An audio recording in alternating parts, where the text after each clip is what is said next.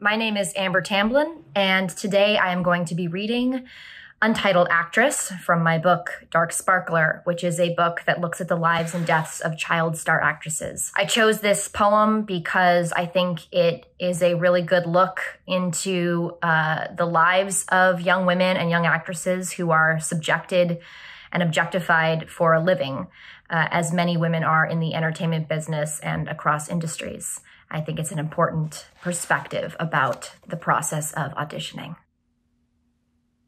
Submission calls for an actress mid to late 20s. All ethnicities acceptable. Except Asian American.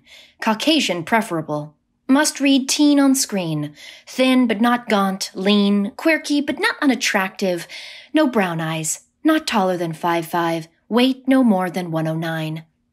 Actress should have great smile, straight teeth a must.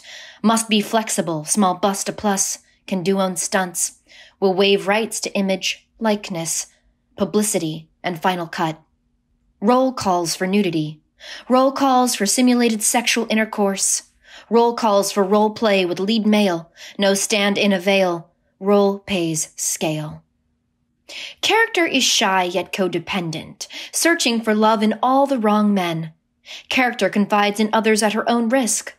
Character is fatigued and hollow, suffers from self-doubt, a sense of worthlessness. Character learns the hard way to believe in herself. No brown eyes. Character finally finds happiness when she meets Brad, a successful older businessman, 5'5". Logline. A woman fights to save her soul.